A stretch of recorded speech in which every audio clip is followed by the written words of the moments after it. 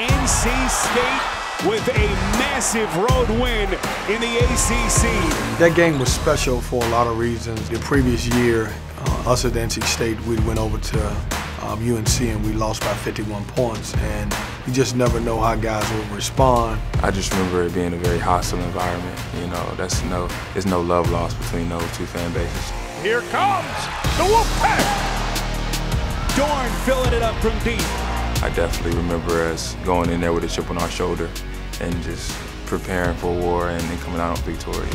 Freeman from deep, splash! They are executing the game plan to textbook perfection. Markell was tremendous. He was very offensive-minded that game. He made all big plays at the end and helped us win the game.